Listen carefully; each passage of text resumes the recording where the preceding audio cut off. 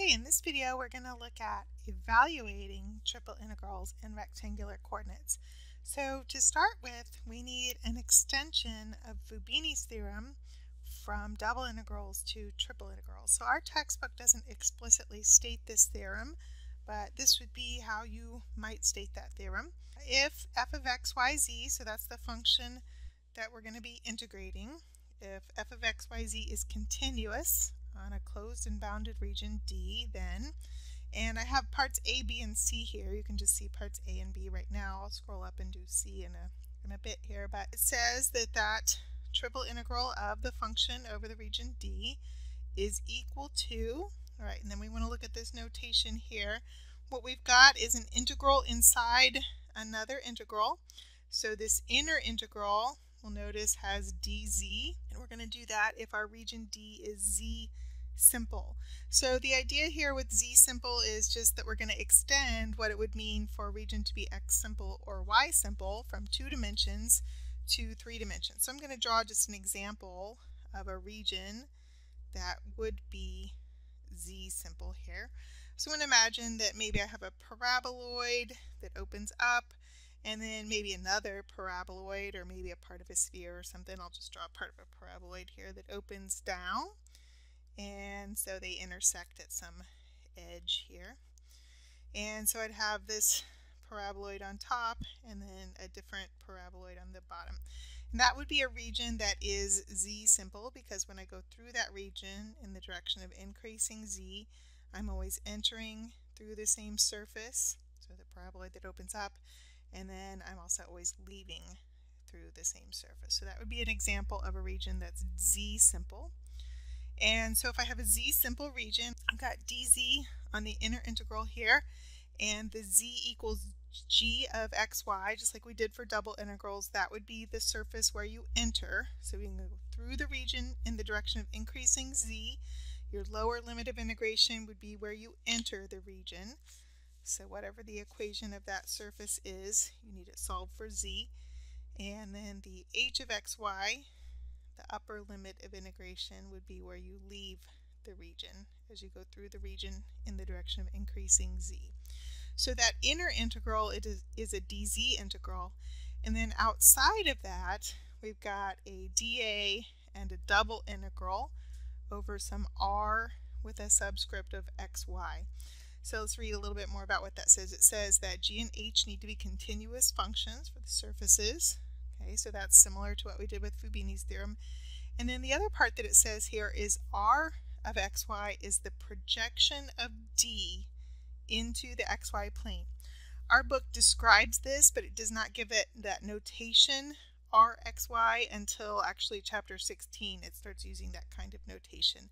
But the idea here is that you want to look at the projection or the shadow of our three-dimensional region that we're integrating over down into the xy plane, and that would be your rxy. So just like when we did double integrals, once we set up that inner limit of integration, we were able to collapse it back in the direction of the variable we had already set it up in. And that's the same idea here.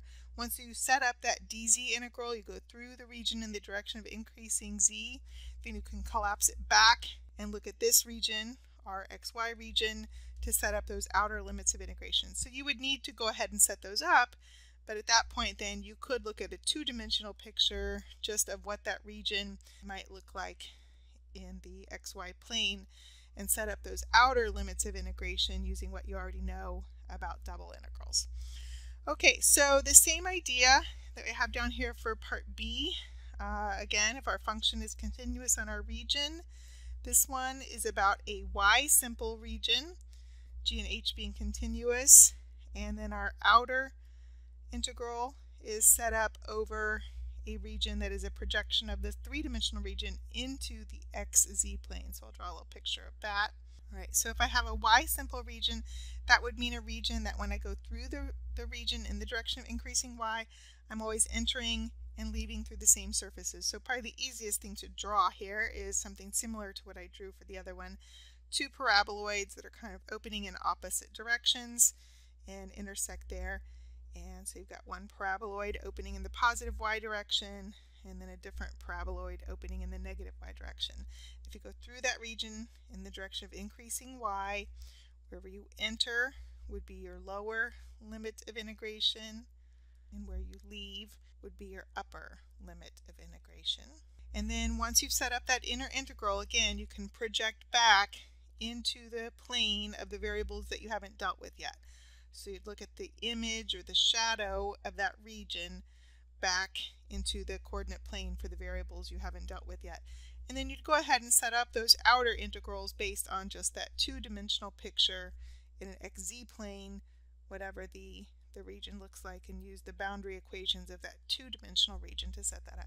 So what this allows you to do is once you get that inner integral set up, it kind of goes back to what you already know about double integrals. This third one here, I'm probably not going to draw a picture for it, but says if our region is x simple, then we're going to put dx on the inner integral. Again, this lower limit of integration would be where you enter the region, and the upper limit of integration would be where you leave the region D when you go through in the direction of increasing x.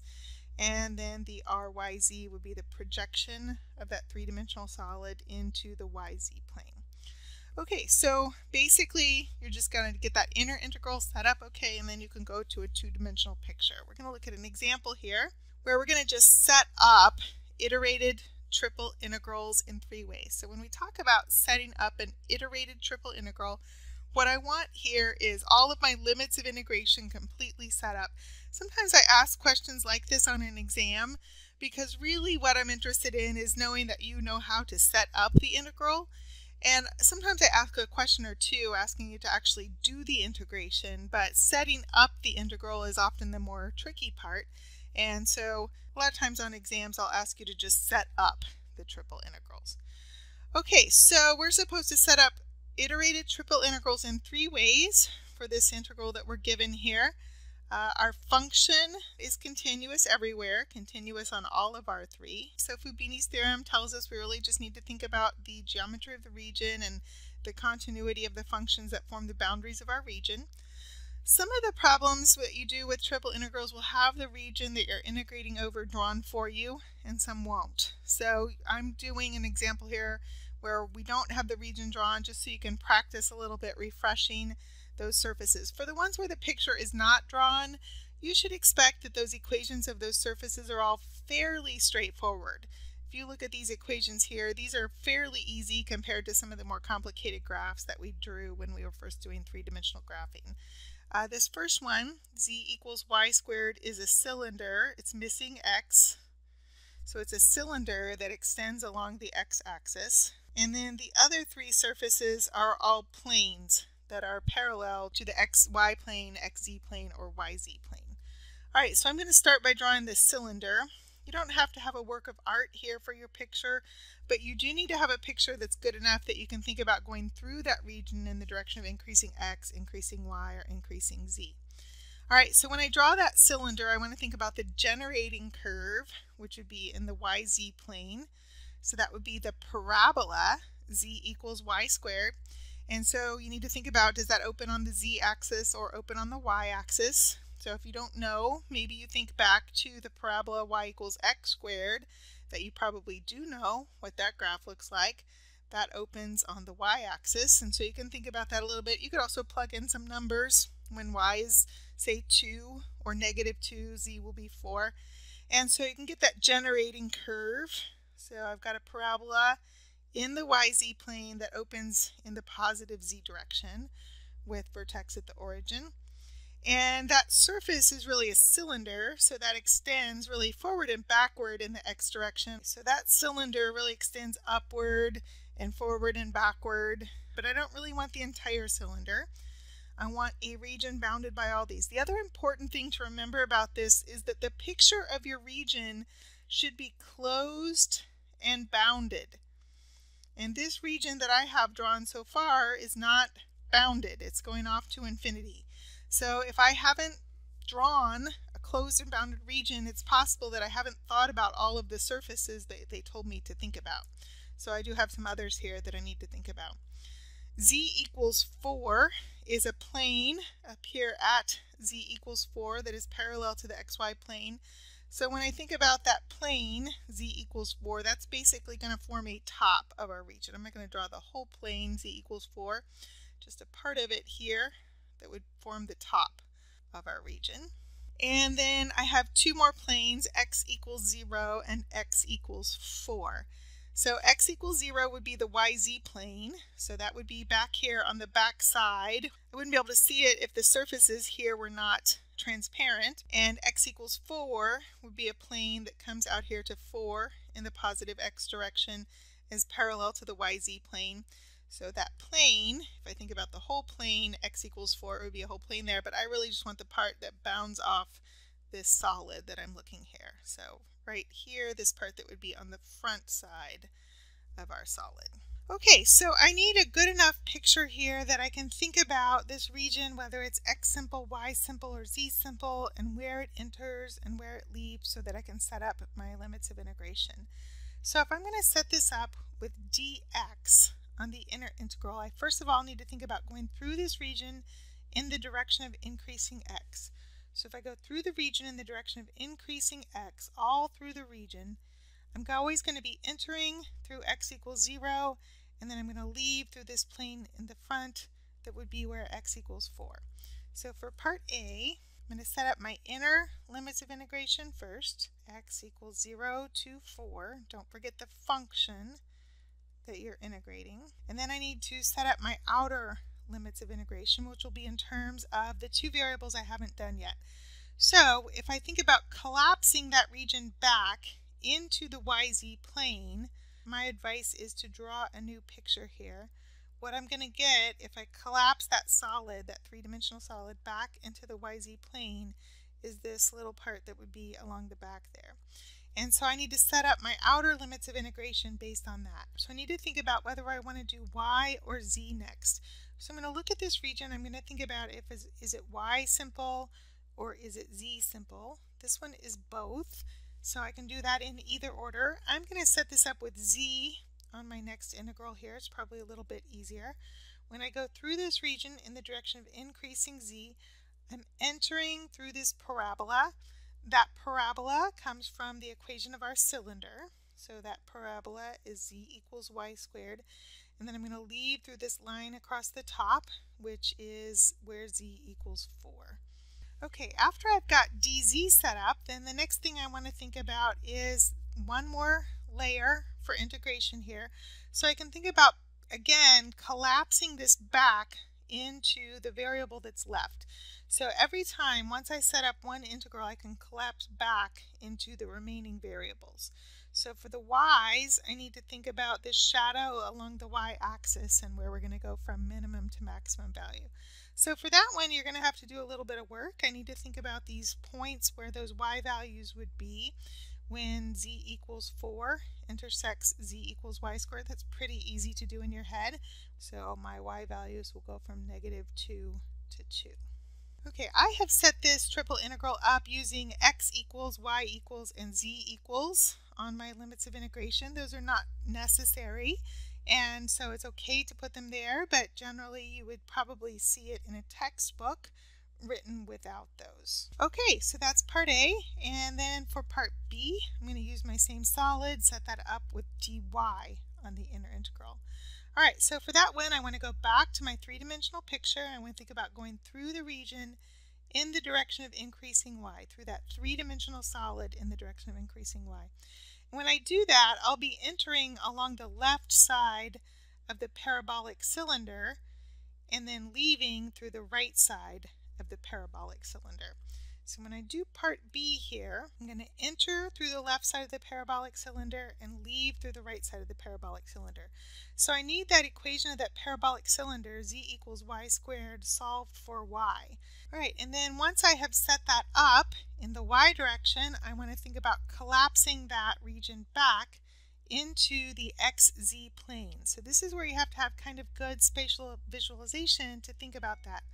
When I collapse that thing back into the xz plane, I'm basically going to get this rectangular region that is the shadow in the xz plane. So I'm going to draw that on my two-dimensional graph here. So x will go from 0 to 4, and z will also go from 0 to 4, that rectangle or square region really there.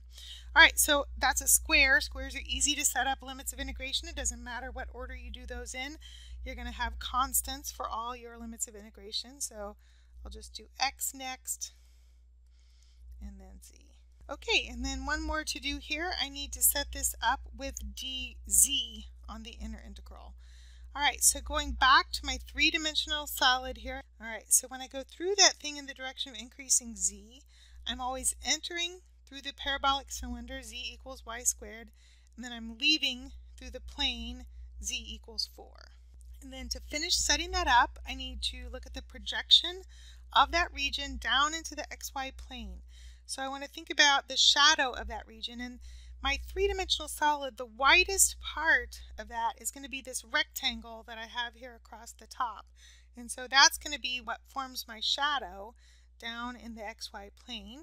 If I imagine this whole solid being projected, just flattened down into the xy plane, I'm going to get that rectangle. And so I want to be careful about my axes here and draw that correctly. So y is going to go from -2 to 2, and x is going to go from 0 to 4 in that xy plane. All right, so when I set up those limits of integration here, again, it's a rectangle, so it doesn't really matter what order you do. I'm just going to do x and then y. Okay, and then if you needed to evaluate this, the instructions on this one did not say to evaluate these, but if you needed to evaluate these, you should get the same answer for any of these. As long as you do your integration steps correctly. So it doesn't really matter which one you do, you should get the same answer for any of them. When you do that, again, you just do partial integration from the inside out. You might be able to shortcut it and use some symmetry to think about how some of this maybe could be shortened if you're going to actually evaluate it. I'm just going to write the general one, not with limits of integration, but since our function is a sum of terms, I can actually rewrite my original integral as the triple integral of x dv plus the triple integral of y dv plus the triple integral of z dv. Since my function was just x plus y plus z, I can use summation properties to rewrite that. And if you look at the region and you notice that in that region, for every point in that region that I choose that has a positive y coordinate, there will be a corresponding point that will have a negative y coordinate. So this part of that sum, this part will be 0. And if you recognize that and notice that before you do the integration, you could simplify your work so that you know that you're going to get 0 for that part, and you really just end up having to evaluate these other two. Okay, we'll look at some more examples in the next videos.